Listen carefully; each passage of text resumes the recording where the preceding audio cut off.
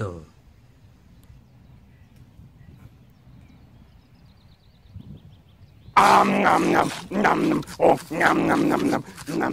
Welcome to the Golden Gear Reviews, where I take the driver's seat in the Bond cars and dive deep with 007. Let's start with my favorite part, the car. The second Bond car is a 1935 Bentley Mark IV drop-head coupe. It has a 3.5-liter straight-six engine producing 115 brake horsepower. This is quite the size for an engine, but this was normal at the time. At its release, it was presented as a silent sports car with a top speed of 95 miles per hour. For a big behemoth like that, almost 100 years old, that's goodness gracious fast. In the movie, it has a very special gadget in the dashboard, a car phone. This was still highly unusual in the 60s.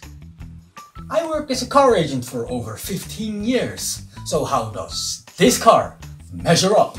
I'm ranking the cars. The Bentley Mark IV drop-head coupe is quite an unusual pick for the Bond series, as it was already 30 years old at its film's release.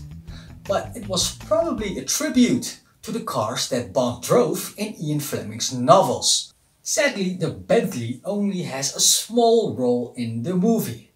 Just as the Sunbeam Alpine from Dr.no, it does not reach Bond car status.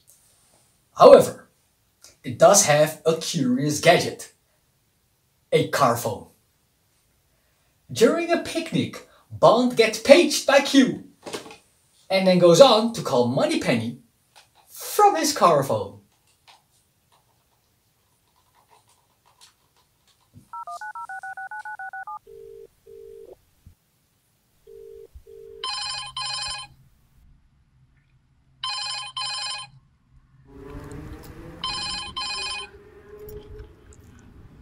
Hello?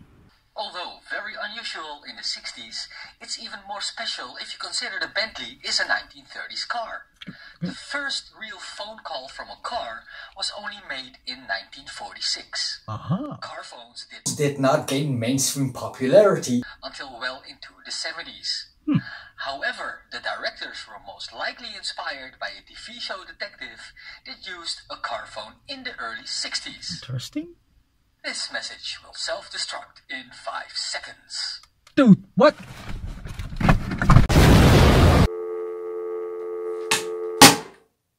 Now back to the car. In the early 30s, Rolls-Royce acquired Bentley Motors and set out to transform several of their models to sports cars.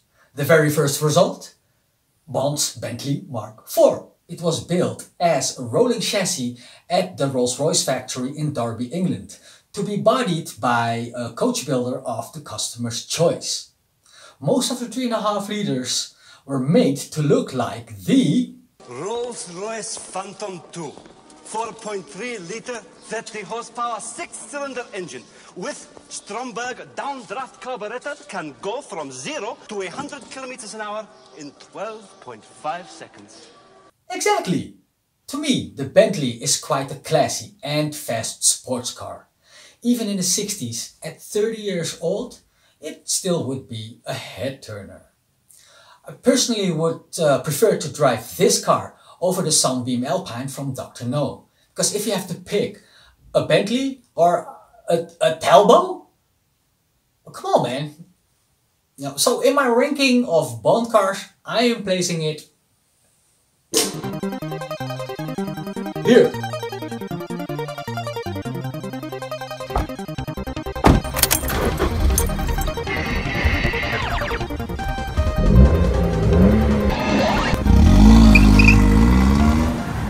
Now that we're up to speed, let's dive deep and explore the gadgets, the fights, and the women. Of course. In From Russia with Love from 1964, Sean Connery continues his legacy as James Bond. He travels to Istanbul, Turkey to retrieve a Soviet encryption device that was stolen by Spectre. To do so, he willingly falls into an assassination plot involving a beautiful Russian spy and ends up double-crossed. So, what about the gadgets? Bond is known for his outrageous gadgets, so the ones in this movie may seem quite lame. That is so lame! But remember that this is the very first time they make an appearance. These gadgets echo other spy movies from the 60s and don't quite fully embody the Bond legacy. What is your favorite gadget? Go, gadget, go! Leave your answer in the poll. Okay, back to the video. The most important accessory from this movie is the attaché case. It contains all the life-saving gadgets that Bond will need on his adventure.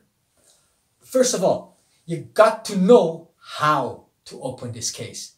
Cause if you happen to forget it on a sleepy morning, you quickly will be reminded by tear gas explosion.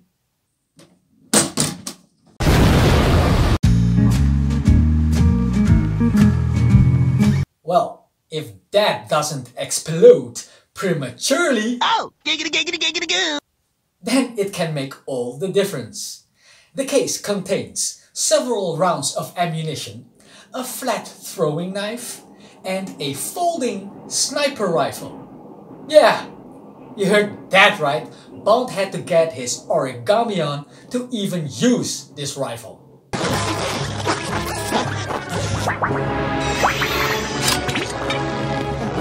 And in case of a financial emergency, the case also contained 50 gold sovereigns. The attaché case plays an important role in one of the most impressive moments in this movie. The train fight scene. Nowadays we are spoiled when it comes to movie fight scenes.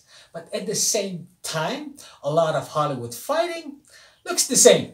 Explain it to them, Jackie. Even the editing is tricks. When they do the punch things, boom, cut. Then second shot from here, boom, again, strong. The audience, the eyes contract cannot that fast to change. When you suddenly boom, boom, you change the second film, the audience just, they're so quick. They cannot really see very clear what's going on. Yeah. Like an American movie, you can see there's a lot of movement. When the camera angle movement, that means the actor, they don't know how to fight. The director used the angle. Then the audience just very dizzy. Yeah, there's something going on. Then suddenly, boom, finished. Ah. It's like Jackie is saying, some carefully choreographed punches happening so quickly you can barely see it. Like Michael Bay does in his fight scenes. American movie, the Not sound again. effect, that's good. Then the audience, then finish the... Or it becomes so insanely unrealistic that it becomes funny. I mean, man, even one of the greatest movies ever, The Godfather, James Caan's character, Sonny, is beating up Carlo. But in From Russia with Love, you get treated by a very realistic train fight scene. Round one, fight. It all starts when Bond finally realizes that he has been double-crossed by Spectre the entire time. Being a spy himself, he admires his adversary, admits his defeat, and asks him questions to make sense of it all. You've been playing us off against each other, haven't you? I get a kick out of watching the great James Bond find out what a bloody fool he's been making of himself. Go on, I'm fascinated. He only gets angry when the other guy crosses his bro code. Is there ever a time when it's okay to break the bro code? And a hush fell over Jerusalem. He got filmed while having sex with the lady spy, and it's being used as blackmail. Here's a roll of film taken in the bridal suite at your hotel. Must be a pretty sick collection of minds to dream up a plan like that. It's preposterous. It's outrageous, egregious, preposterous. It's definitely preposterous. Which lunatic asylum did they get you out of? From here on, they both get pretty triggered, and the fight starts with an amazing bitch slap. Bond is startled as his adversary is trying to humiliate him further. You crawl over here and you kiss me. My shoe! He tries to talk his way out of it. After all, he rather keeps his hair and suit straight. He's buying time by pleading for a last cigarette and offering all his gold sovereigns. His adversary is blinded by dollar signs and let Bond get his second briefcase. We all know what's going to happen. After the tear gas explosion, a light blows and the scene turns bluish. A shattered window brings in the rhythmic sound of the train track. And from here on, it's a real gritty mess of kicking, rolling, ripping at clothing, punching and diving. They're not just throwing some Hollywood punches, they are really fully trying to eliminate each other.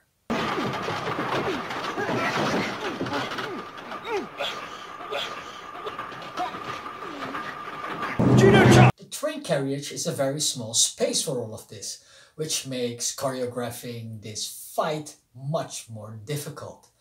But it also gives room for more creativity. For instance, the door from the carriage is used to smash, and the rail is used as a lift-off for a kick. I was very impressed how well it stood the test of time. It still holds up.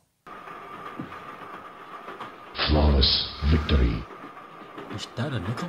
Although the overall pace in From Russia with Love is quite slow and there is little action, there is another intense fight scene, which brings me to the women. In general, women in Bond movies have a very typical role. This movie is a very mixed bag, ranging from holy shit to are you freaking kidding me? But I think my mouth is too big. Let's start with the latter. Bond's partner in crime, who gets played out by all sides, is a Russian spy. But in this movie, she seems more like a compliant sex object than anything else at all. She gets ordered around by everyone and has no voice of her own. Take this. I have the grilled sole. And for madam. I will obey your orders. Good. あなた様のチンチンに献上いたします。俺のチンチン、2時間前に過ぎた。Bond is not impressed with her, although enough to sleep with her. On the other hand, she is completely smitten with him and forsakes all of her goals just for his love. Is it here? What? The decoding machine, Lecter. Must we talk about it now? I mean, compared to Honey Rider from Dr.no, she is a very boring and unlayered character. Luckily, there is one very strong and atypical lady in this movie. Klebb. It is the villain, Rosa Klebb. It's Klebb, not Klebb. Her name was a pun on a popular Russian phrase for women's rights. Klebb I Rozi. A direct translation for the internationally used labor union slogan, Bread and Roses. She definitely honors her powerful name with a very strong-willed and military character. She is the one who knows everything and pulls all the cords. She is a fearless lady and not to be messed with. If you do, you will be shot. In turn, she reports directly to Blofeld. Klebb was played by a famous German actress, Lotte Lenya, who was known for her bubbly and upbeat character. She found an interesting challenge in playing the evil and dominant Klebb. Klebb. Klebb is a football player. Klebb, difficult angle, he's got it in! Alexander Klebb scores for Arsenal. Also brings her own gadget to the fight with Bond. A poison-infused blade in the tip of her shoe. Although she fails to kick Bond with it, it makes for a pretty gritty struggle. And her legacy has carried on. Klebb, dude, come on! Klebb was named top 10 Bond villain in 2008 by The Times. And she was also an inspiration for Austin Powers' Frau Farbissima. Begin laser ignition!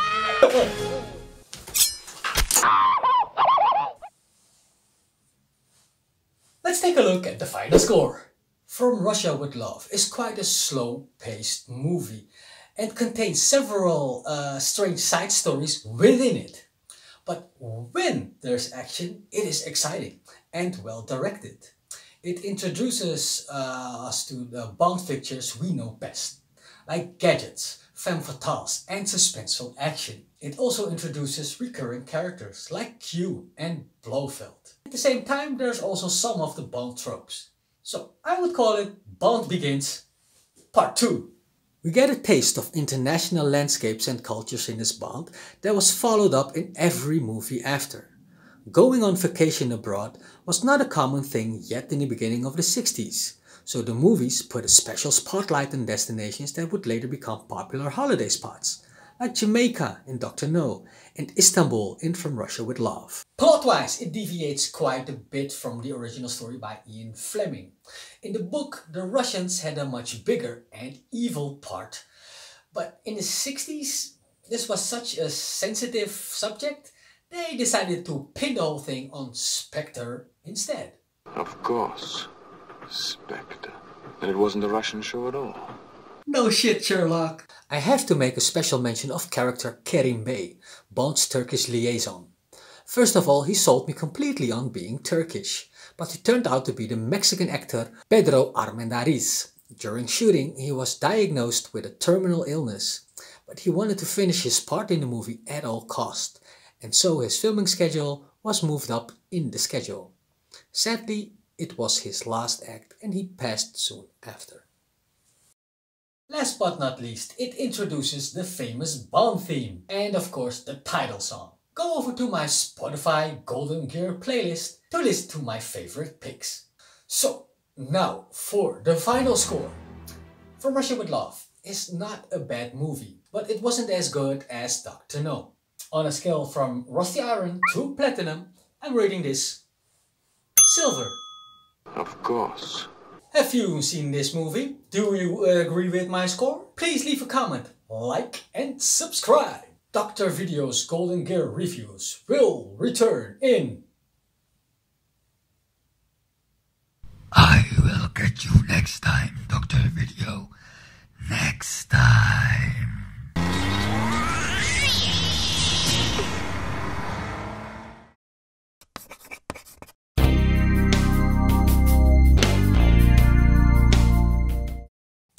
Tear gas explosion. You heard? You heard?